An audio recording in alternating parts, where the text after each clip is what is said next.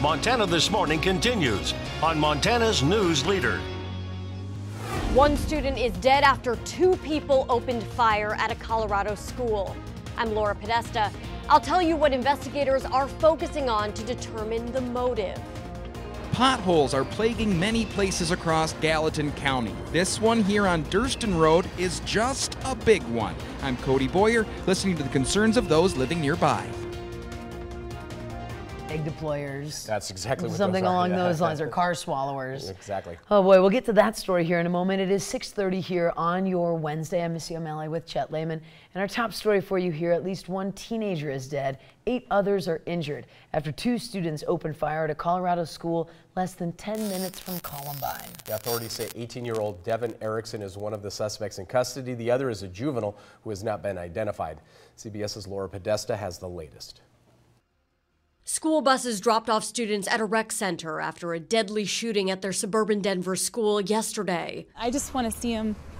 If he comes, I want him to see me. They were reunited with their parents shortly thereafter. I said, "What's going on?" Tommy Bash was texting with her daughter Mia during the attack. It's a real lockdown, Mom. There's shootings. Well, we heard like really big bangs, which I assume are gunshots. And then we also heard like some screaming and stuff like that. 18-year-old Kendrick Castillo, a student at STEM school Highlands Ranch, was killed. According to the first shooter, the second shooter is still on the loose. Authorities say 2 students opened fire on 2 classrooms. This is a terrible event. This is something that no one wants to have happen in their community. Officers arrived within 2 minutes. We did struggle with the suspects to take them into custody, and they are in custody. The K-12 STEM school is home to 1,800 students, with seniors preparing to graduate this week. Not the thing you expect the last 3 days of your high school that have happened. Michael Schwartz says his friend Lucas went after one of the shooters. With his help, a couple of other kids were able to pin him to the ground, but because of that, he just got shot a lot more than everyone else. Investigators searched one of the suspects' homes yesterday evening as they tried to determine a motive. Laura Podesta, CBS News. Now, Laura tells us at least one of the suspects will be in court later today. That school is closed for the rest of the week. The 33rd school shooting this year. Since August of last year. Yep. Just staggering there. Yeah. Matt, tell us something happy. All right. Well, let's talk about some milder temperatures for the weekend. It's actually not bad out there into the morning. Beautiful shots there. You look at how things are kind of rolling through here. I do expect to see some milder temperatures once again today. Mainly dealing with some cool temperatures early on into the 40s. Not particularly cold, but you look at a few showers trying to pass through our skies early this morning. It looks like it's going to be hit and miss rain showers. Pack the umbrella on the way out the door. Temperatures holding into the 50s. And good news is we've got warmer temperatures on the way, especially in time for Mother's Day weekend. We're going to break down your complete forecast, of course, in just a few minutes. Coming up on 6:33, and it's time to talk results. School elections were held yesterday, and voters chose school board members to decide that if they wanted to raise some of their school taxes as well. Yeah, we're going to start with some of those school board races. In Butte, Kelly Lee, the top vote getter with 35%. She takes one of the 2 open seats. The race closer for the second seat, Quentin Queer wins that one with 33% of the vote, but Christina Zimpel just 136 votes back with 32%. And in Bozeman, the incumbents easily won re-election to the school board. Tanya Reinhart received 45% of the vote to keep her seat. Board chair Andrew Willett got 40% and also won re-election. Gary McGowan was a distant third, out of the race with just 15%. Down the road in Belgrade, 2 newcomers will join the board. Steve Garvert was the top vote getter with 30%. He was followed by Holly Murray with 27%. She's new to the board, but her husband has served in the past. Incumbent Dee Beatty keeps his seat with 24% of the vote. Out of the running in that race was Renee Madamo with 19%. And in the Montfortin School District near Bozeman, there's an interesting race where 2 candidates are separated by just 1 vote. Brett Meagard won one of the 2 seats with 26% of the vote. For now, these unofficial results give the second seat to Amy Free with 22% by just 1 vote over Sarah Baumgartner. And just another reminder that these are preliminary unofficial results from the Gallatin County Clerk's office. The fully canvassed official numbers won't be out until a later date. There are, of course, results in other trustee races and in-school levy races. You can see those on the bottom of your screen right here through the end of Montana This Morning. You can also check out those numbers anytime by simply visiting our websites. And the body of a missing Butte man has been recovered from the Missouri River. 73-year-old Ronald Lowney was reported missing on April 10th on Sunday. The Broadwater County Search and Rescue Team pulled his body out of the river near the Toston Dam. Gallatin County Coroner says the cause of death was drowning. And we're following up on the Butte teenager we told you about last month, was fighting for a lifelong battle with cystic fibrosis. Bridget Malo passed away Sunday in her Butte home at the age of 15 from cystic fibrosis, an incurable respiratory disease. She was able to attend a celebration of life party on April 27th that was attended by hundreds of people. Oh, so sad. Governor Steve Bullock signed 26 bills into law yesterday in a quick ceremony at the state capitol. MTN's Mike Dennison was there and tells us about several notable bills that are now law. Signing 26 bills in less than an hour is almost like an assembly line, but that didn't detract from the satisfaction and fun for bill sponsors and supporters who packed the governor's conference room to be part of the ceremony.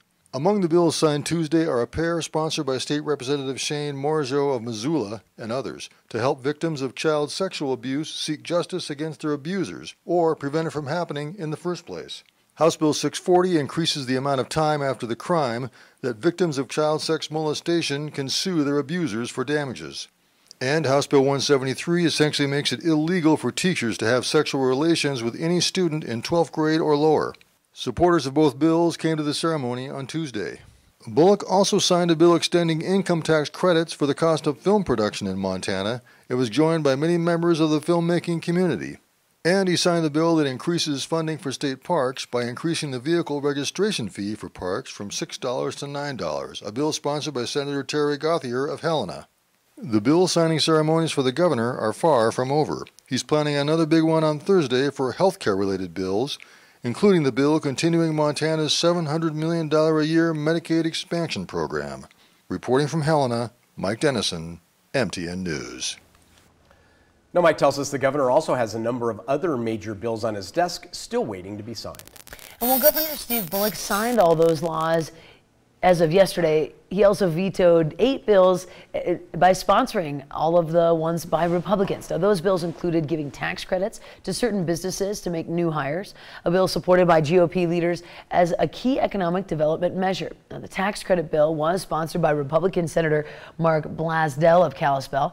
It created credit for up to 10 years for businesses that hire at least 10 new employees with at least $45,000 a year in salary and as well as benefits. Now, in his veto message, Bullock said that the credit would reward growth for the largest employers while not helping those smaller employers. Blasdell told MTN News that the governor's staff had suggested the 10-job threshold after his original bill had a lower number. That bill was estimated to cost the state treasury about $1 million a year. Bullock also vetoed a bill that would ban sanctuary cities in Montana, a bill creating penalties for violating free speech on Montana campuses, and another bill that gave counties a veto power over relocation of wild bison. Now, veto by the governor essentially kills that bill. Shifting gears now here at 6:38, this is the season for potholes, but there's one on Bozeman's west side that's causing some major headaches. That's right. It is the pothole with that location, and it's the drivers that are speeding through it causing all the problems. MTN's Cody Boyer has the story. Now, if you've driven into town along Durston near Gooch Hill Road, you've either seen or felt this pothole, which upon measuring it is about 5 feet across. That is almost the entire right-hand lane. And those living nearby say it has only grown. With semi-trailers and cars speeding through here daily, one man who lives right next to the hole says as it grows, so does his concern. It's always amazing to sit and watch. It's more fun than watching TV sometimes to see people go through that and how they navigate it. When it comes to potholes, the Durston pothole is a whopper. I've kind of monitored it over the past month or so, and it has continued to grow in size. Kent Simonson lives at the mouth of the curve where the pothole sits, causing drivers to either drive through it or swerve around it, both options that make him nervous. Due to the location right at the curve and people swerving into the other lane, there is some serious concern that I have of somebody careening off the road and hitting my building. Other cars slowed down and tried to drive through it, which on occasion has its own consequences. That car scraped the bottom. Depending on oncoming traffic, I'll usually navigate around it. Otherwise, I just slow down enough to go through it. The warning signs nearby are a relieving sight to others, showing that maintenance should be happening soon. Kent says the sooner, the better. I'd like to see it fixed. I'd like to see it fixed soon. I think it is a safety hazard to drivers in the area, especially considering that the road doesn't have anywhere to go off to the sides. I did also speak to the county road department. They did tell me that this road is one of many across the entire Gallatin County that is scheduled to get some help. They did add that while this one has caused some complaints to be called in, road repairs are not prioritized, and crews have to go road by road, area by area, where it makes sense to use resources. In Bozeman, Cody Boyer, MTN News. So we'll be following up on that one a little bit. Take it slow, people. Take it slow. And preferably don't swerve into a building or the other lane. That's what we've learned from that package. Good choices for sure. Yes, yes. Thank you for that, Cody. It is time for a quick break.